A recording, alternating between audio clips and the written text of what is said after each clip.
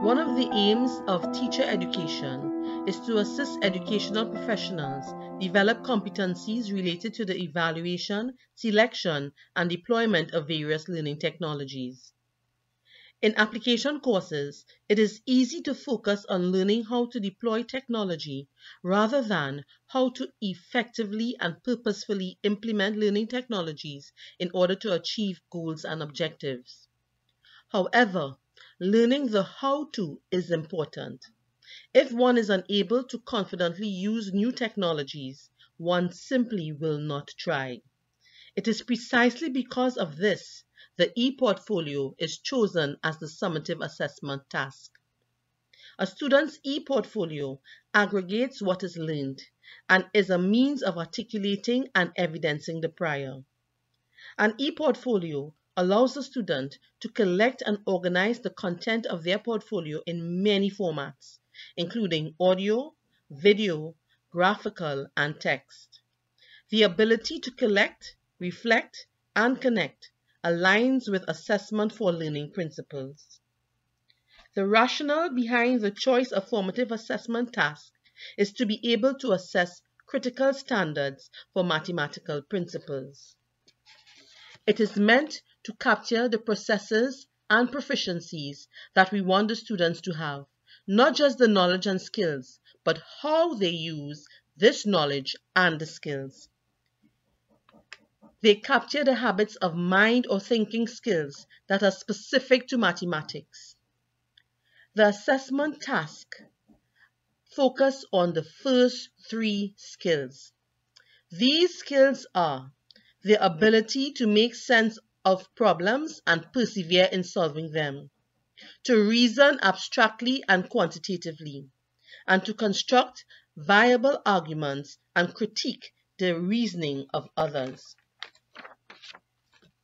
In order to do this, the task must allow for multiple entry points and solution paths, as well as it must require students to defend and justify their solutions by comparing multiple solution paths. The task must have relevant realistic context and must not involve single steps or routine algorithms. Rubrics were the choice of assessment tools, as their main purpose is to assess performance. The intended learning outcomes in both instances are best indicated by performances.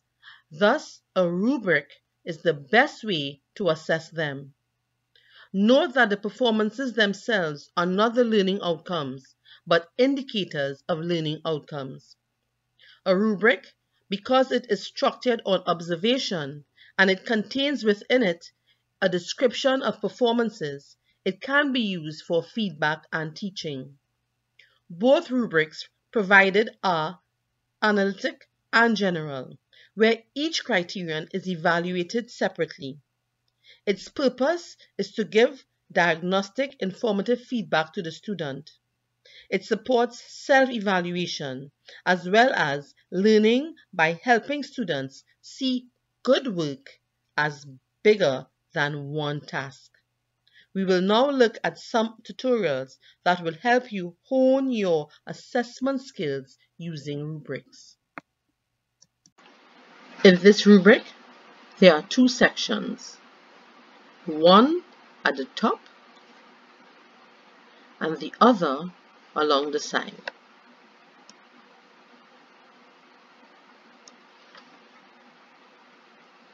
At the top, there are 5 sections: not attempted, beginning, developing, competent, and exemplary.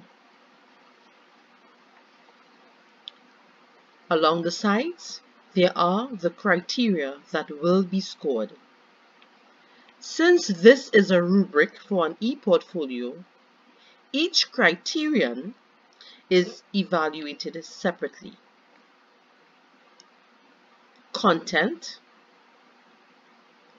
organization, professionalism, reflective thinking, and creative thinking. Each of these criteria is further subdivided. For each sub-criterion, there is a corresponding description for the specific amount of points that are to be received. Each row indicates what is expected for an exemplary performance in a particular criterion, and conversely, what is to be expected for a poor performance. If the student teacher is doing an excellent job in, say, clarity of organization, then we can expect a clear and concise way of communicating ideas. If, on the other hand, they are in the developing stage, then communication may be sometimes unclear and wordy. If performance is poor, then there would not be enough content to communicate ideas. It is important that you familiarize yourself with the rubric so that you will know what you are looking for in order to score the student's work. Read each section across a criterion and make an appropriate judgment after viewing the student's work to determine which one of the descriptors best suit the student's work and what mark is appropriate for each criterion. After this is done for each criterion, the sum of all the scores is obtained. This will give the student's percentage.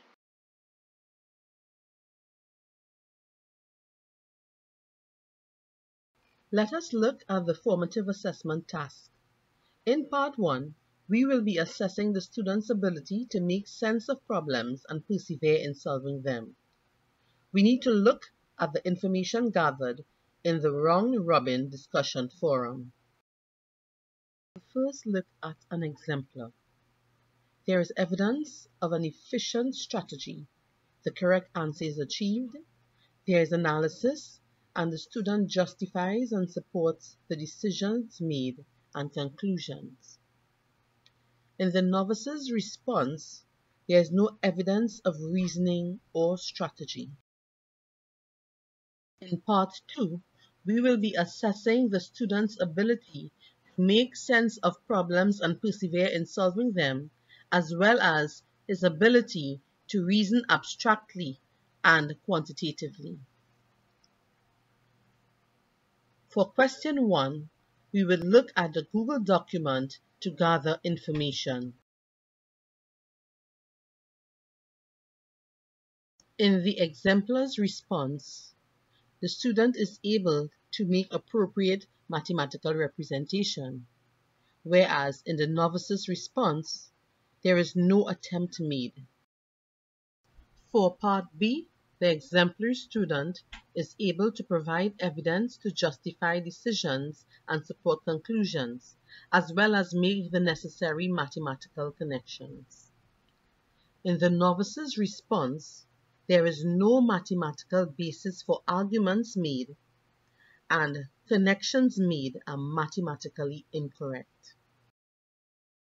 In part C's exemplary response, there is an efficient strategy, appropriate mathematical representation, and extended thinking, analysis of the situation and extended prior knowledge, deductive arguments, the correct answer, use of mathematical connections, evidence is provided to support decisions and conclusions, and formal language is used.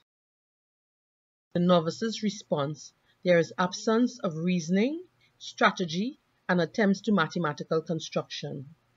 Arguments have no mathematical basis, and connections are contextually irrelevant. The remaining components are assessed in a similar manner, using appropriate rubric criteria for each task. Let us look at some other performance-based assessment tools. Firstly, checklists. Checklists, the least complex form of scoring system, are simple lists indicating the presence of the elements. A major drawback is it does not indicate the quality of the element. Basic rating scales. These are checklists of criteria that evaluate the quality of elements and include a scoring system. The main drawback with rating scales is that the meaning of the numerical ratings can be vague. Without descriptors for the ratings, the rater must make a judgment based on their perception of the meanings of the terms. Holistic rating scales.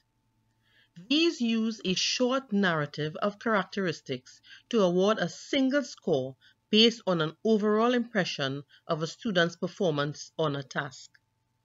A drawback to using holistic rating scales is that they do not provide specific areas of strengths and weaknesses, and therefore are less useful to help students focus their improvement efforts. Some of the challenges experienced in designing the rubric were ensuring that there was a layout of all the possible criteria that could be used to judge students' responses without overwhelming the user, determining whether each evaluative criterion represented a key attribute of the skill being assessed, ensuring that each criterion is teachable, and lastly, ensuring there existed delineation of the nuances of each evaluative criterion so that different people using the rubric would invariably score students' responses in an identical manner.